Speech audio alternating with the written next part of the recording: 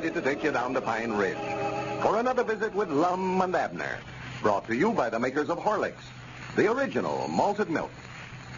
I wonder how many of the women who listen to Lum and Abner have to watch their weight, and how many of the men, too. Now, I suggest that you particular folks listen to this mighty carefully. In a recent weight-reducing test in Chicago, women actually lost an average of 3 pounds, 4 ounces in less than 10 days. That sounds interesting, doesn't it? Well, here's how they did it. They used the Horlick Weight Control Plan, which consists simply of drinking a glass full of Horlick's malted milk in place of a heavy, hard-to-digest lunch. Simple enough, but how safe and effective this plan is. Safe because Horlicks is an exceptionally well-balanced food, a good source of the minerals and vitamins essential for providing correct nourishment. And effective because it cuts down on a common cause of excess weight, too many calories. So there you are, all you overweight folks. There's the answer to your problem, the Horlick Weight Control Plan. You can get the necessary Horlick's malted milk from your druggist in either natural or chocolate flavor. And now, let's see what's happening down in Pine Ridge. All the arrangements for Lum and Abner's new picture show, the Pine Ridge Planetarium, have been running very smoothly until yesterday, when Squire Skimp propositioned the old fellows to take him in as a third partner. And when they refused, stated that he was going to open a picture show of his own, run them out of business. As we look in on our old friends today, we find them down at the Jot 'em Down store, very much worried over Squire's threats. Listen.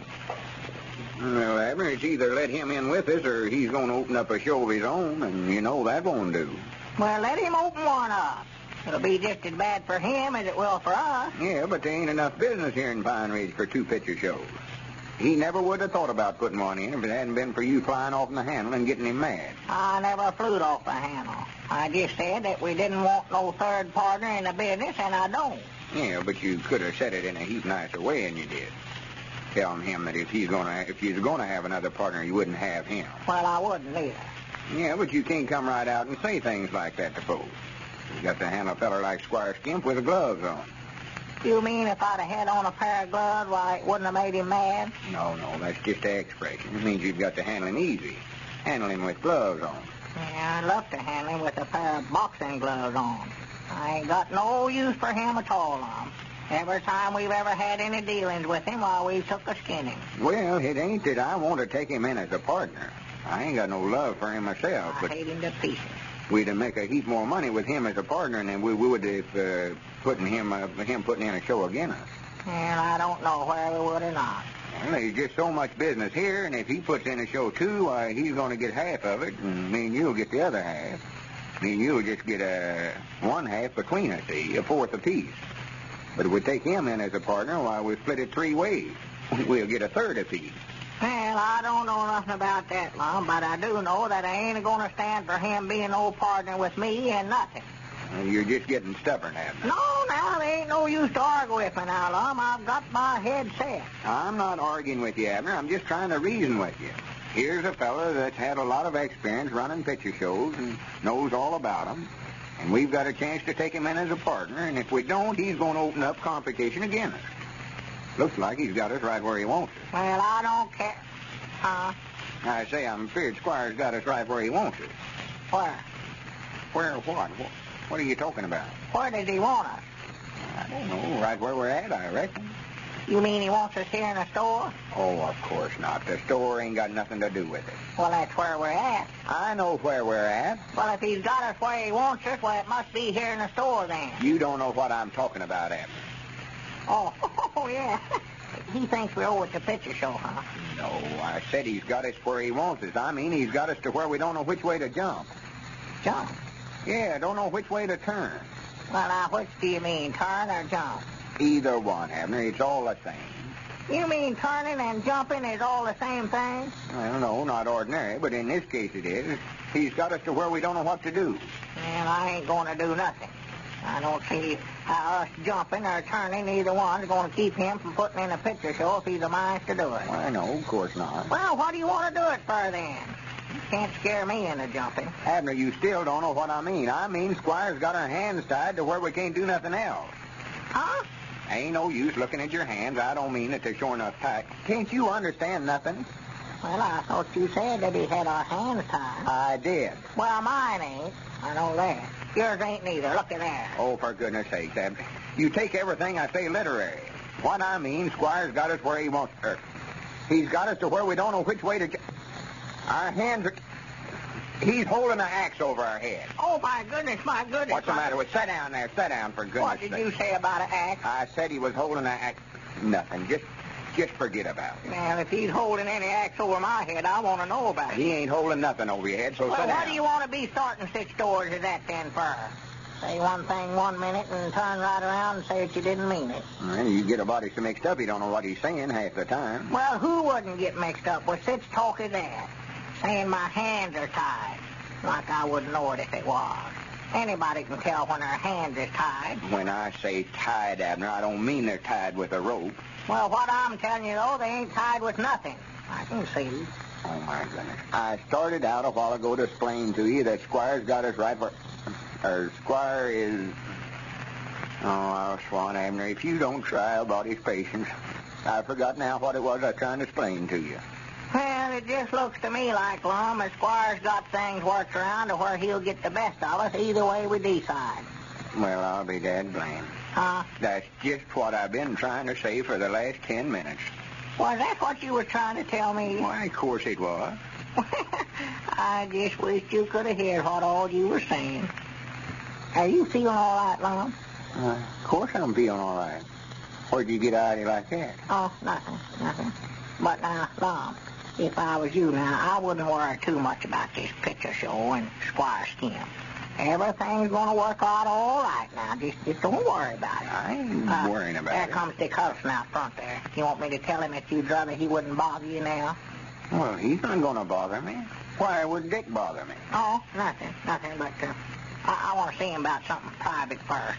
Well, all right. I'll step out of the store if you want to see him. No, that's all right. I'll just meet him up here at the front door. I just want to tell him something. Now, wait a minute, Dick. I want to talk to you. Yeah, sure. What's the matter, Abner? I just want to see you before you got back there with Lum. Dick, I'm just afraid that Lum's been worrying too much about this picture show. He's having spells. Having spells? Yeah, I believe his mind is a-wandering. He's sort of addled. You see, Squire Skimp come over here yesterday and tried to get us to take him in as a third partner in our picture show. And when we wouldn't do it, I just balked, just flatly refused to do it. And then he come out and made him mad. He says now that he's going to open up a picture show here in a competition against us. And I think Lum's just worried about it so much that it's just affected his reasoning. Well, I'll declare. He was sitting back there a while ago. Appeared to be all right. Then all at once, why, he got it in his head that Squire had our hands tied together and was trying to kill us with an axe. Well, for goodness sakes, Abner. And now he appears to be back in his right mind again. It just sort of comes and goes, looks like. But I thought I better tell you so that you could sort of quiet him down if he gets started on it again. Yeah, sure. Well, let's go on back there. Well, howdy, Lum. Yeah, hello, Dick. Come on back. I want to talk to you. Yeah, Dick's your friend, Lum. You know him, don't you, Dick Hudson? Why, of course I know him. What's eating on you anyway, Abner? Sit down, Dick. Yeah, thanks. How you feeling, Lum? Why, just only tolerably, Dick. Been worrying myself half crazy. That's what I want to talk to you about. Oh, now, Lum, now, you're all right. Now, you just been worrying too much, is all. Squire Skimp's been trying to buy a third interest in our picture show and says if we don't sell it to him, he's going to open up another in here in Pine Ridge in competition to us. Oh, well, I wouldn't let that worry me, Lum. He's just bluffing. Just trying to force you to sell. Well, that's just the trouble about it. Can't tell where he's bluffing or not. He's got me to where I don't know which way to jump. Got our hands tied, looks like. There you go, Dick. Change the subject. Get him to talk about something else quick. Sort of holding an axe over her head. Oh, my goodness, my goodness. Abner, what are you whispering about? What's the matter with you? Nothing, not a thing now. Don't get excited now. Just sit down. I can't talk to Dick, and you over there whispering in his ear all the time. What would you do, Dick, if you was us? Why, he won't go through with it, Lum. Just let him pop his whip. In the first place, where would he put it? There's not another vacant building in town that he could rent. No, that's right. I don't believe there are. Not a thing. And if he puts up a new one, why, it'd be a couple of months anyway before he could get it ready. That's a big job putting up a theater building. Granny's, I hadn't thought about that. Why, sure. You fellas just sit tight now and let him do the worrying. Well, sir, I believe you're just right about it, Dick. I hadn't thought about that, having to put in a new building and all. Why, sure he'll have to. He couldn't put in one if he wanted to, could he? Well, no, I don't believe he's got the money left. I don't believe there's a thing in the world to it. Well, in the first place, as long there wouldn't be any point neither in taking him in as a partner. Just a minute, Dick. I believe that was our ring, man. Yeah, sure. Go ahead. Yeah. Hello? This is him talking. You don't know what he's doing right now. Who? Oh, howdy, Mose. Mose moves. Well, How's that, Mose? I'm just good. What was it? Well, what's the reason you came? Oh, it's good to have plenty of sense. Well, here now. I done made a deal with you, firm. That is up till today. Why, you said the lodge would be closed all summer and they wouldn't have no use for them chairs. I bet he don't know what he's saying right now. Squire Skimp. Well, what's he renting the whole lodge hall for? Huh? Oh, my goodness. Granny's Mose Moot says they've rented them chairs and the lodge hall and all. The Squire Skimp says he's going to put in a moving picture show in over there. Well, it looks like that axe that was hanging over Lum and Abner's head is about to drop. Did you know that the state of your children's teeth has a large bearing upon their health? Every dentist will tell you that this is an actual fact. So you can see how important it is that you look after their teeth as carefully as you can. There are two things to remember on the care of the teeth. One, they should receive regular attention. And two, the children's diet should contain elements essential for their correct development. The first you can get by taking your youngsters to the dentist regularly and following his advice. There is no substitute for that. The second, the essential elements, including minerals and vitamins, are to be found in Horlicks malted milk. Just remember these two things, and you'll have little to worry about your children's teeth. You can get the Horlick malted milk from your druggist in two flavors the children love, natural and chocolate. This is Carlton Brickert, speaking for Lum and Abner and Horlicks, who now bid you all good night and